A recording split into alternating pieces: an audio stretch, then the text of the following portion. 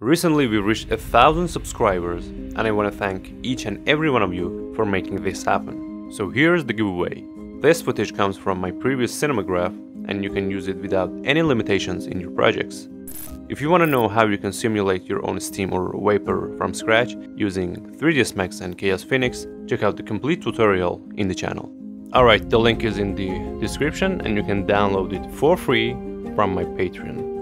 In the following, I'll demonstrate how to make a seamless look out of this footage. First, import the base image or the animation and then import the footage.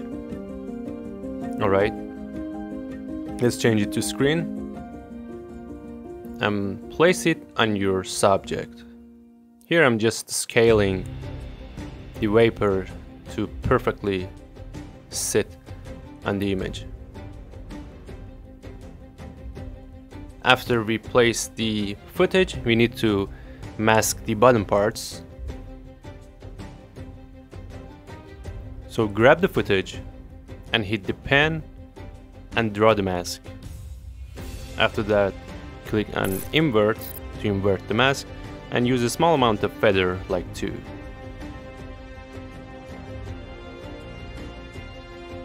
Now I will add a simple lumetri preset to slightly enhance the footage, like this. Alright, it's time to duplicate the base footage, and you can see at the beginning the vapor starts from the bottom. We don't need that, so you need to trim and delete the beginning part, and you need to do the same for the end of the clip.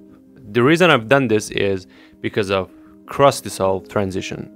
You can see if I want to apply cross dissolve transition, I cannot apply it to both of the clips.